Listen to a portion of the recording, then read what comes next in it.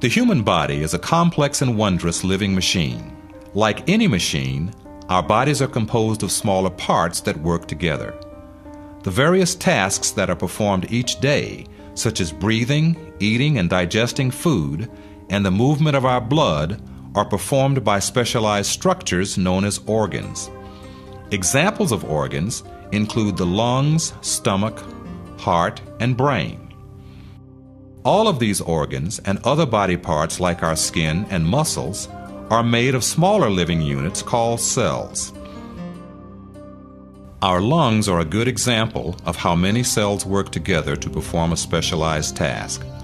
The cells in our lungs work together to allow us to take in oxygen from the air and get rid of waste products such as carbon dioxide. Our lungs are composed of many millions of cells working together to accomplish this task. Cancer is the result of a long process that begins when one of the cells in an organ or tissue becomes damaged or altered in a way that causes it to break free from the normal controls that allow our cells to work together in harmony. A group of misbehaving cells can cause the same kinds of problems in a body that a defective part would cause in any other type of machine. A normal cell will divide only when it receives a chemical signal telling it to do so.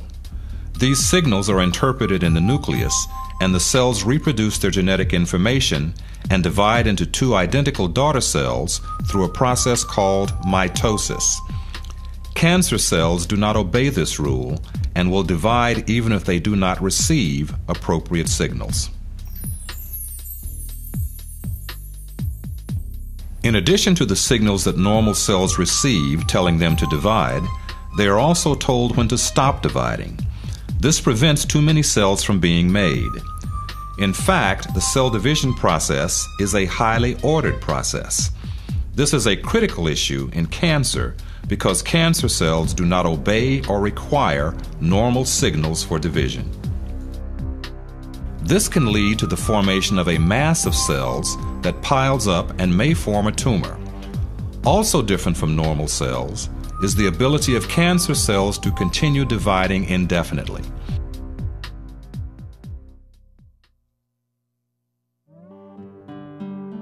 An important point about cells is that no matter what their job is in the body, they all have the same general structure. The cells that make up our lungs, heart, or brain are all similar in their overall appearance, even though their jobs are quite different. Just as the organs that they form are made of smaller structures, cells themselves are composed of smaller parts that help them perform their jobs. These smaller structures are called organelles. Of particular importance in cancer is the organelle known as the nucleus. The nucleus can be thought of as the brains of a cell. It contains the information that acts as the blueprint for each and every one of us, just as a manual would contain instructions to assemble a chair. Specifically, this information is contained within the chromosomes that reside in the nucleus. Individual units of information are called genes. At a chemical level, genes are made of deoxyribonucleic acid, or DNA. All of our cells contain the same set of information. It is only how the information is used that makes them different. For example, cells in the lungs use different bits of the blueprint to do their job than the cells in our stomach. In cancer, changes to the DNA cause some of the genes to fail to perform or to do their job in a way that causes problems for the affected individual. In short, all cancers are thought to result from changes to DNA that alter critical genes and change the behavior of the affected cells. If a change occurs to the nucleotide sequence, it is like having the letters of a word changed.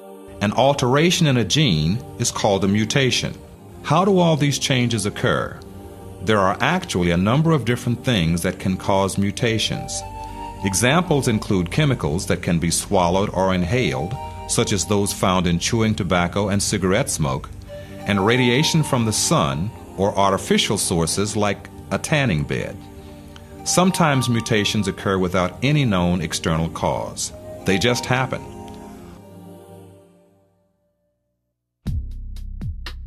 Certain genes make products that lead cells to reproduce. This would be equivalent to the gasoline system in cars.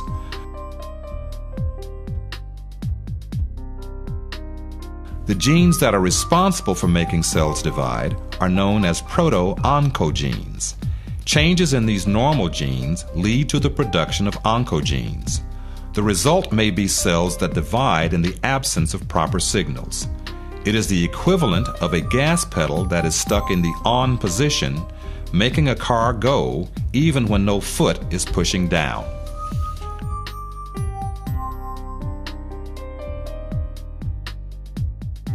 Genes whose products function as the equivalent of cellular brakes also exist. As a group, these genes are known as tumor suppressors. Humans have 2 copies of each gene, one inherited from each parent. If a single copy of a tumor suppressor is damaged, the other copy is usually able to stop the cell from behaving abnormally. This would be like losing either the front or rear brakes of a car. The car may be damaged, but would still be able to stop. But if the second set of brakes is damaged as well, the car would not be able to stop, just as the cell would not be able to stop dividing if both copies of the tumor suppressor genes are damaged.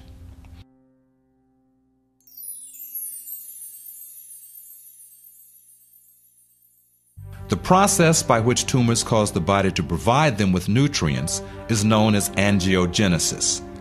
Like the hungry plant in the Little Shop of Horrors, a growing tumor sends out signals that essentially say, "Feed me." The messages from the tumors cause nearby blood vessels to send over new extensions that deliver food and oxygen. Importantly, the blood vessels also serve as a passageway for the movement of tumor cells to neighboring and distant parts of the body. Spread of tumors to distant locations is of great importance in cancer. About 90% of the deaths due to cancer involve tumors that have spread around the body. The movement of tumor cells to other parts of the body is known as metastasis. Metastasis is a complex process during which cancer cells break off of the original or primary tumor and move through the body to form tumors at new locations. From the point of view of a cancer cell, this is a dangerous and often unsuccessful process. A trip through the body is full of hazards that cause the death of most cells that begin the journey, even tough cancer cells. To begin the process, individual cells must break away from the tumor and invade nearby vessels. The cells crawl along the surface of other cells and the fibrous, stringy structure surrounding them and then force their way in. Shown here is the invasion of the blood supply. Once inside a blood vessel, the cancer cells may perish from a variety of causes. Some cells die simply because they are unable to survive floating around in the bloodstream. Others may become damaged and die when they squeeze through tight spaces or bump into the walls of the blood vessels. Still, other migrating cells may be recognized and destroyed by cells of the immune system. How and where the migrating cells stop is different for different cancer types. Once the tumor cells are no longer moving, they can begin the process of forming a new tumor by leaving the blood vessel and beginning to reproduce in the new location. This does not always occur, and cells that have made it this far may still die or fail to divide. If the new environment is suitable, the newly arrived cell will begin to grow and a new tumor will develop.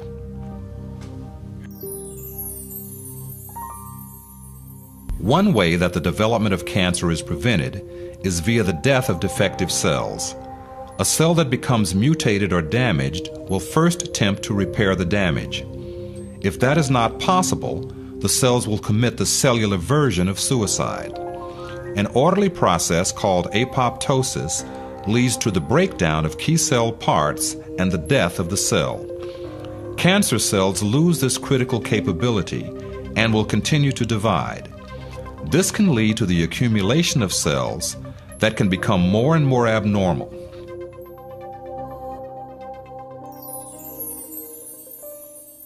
Due to the high rate at which cancer cells accumulate mutations, a tumor that originally started as a single abnormal cell is actually made up of many slightly different cells.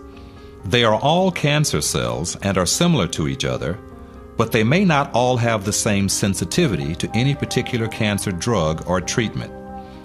When this mixed bag of cells is exposed to a drug, most of the cells will probably die.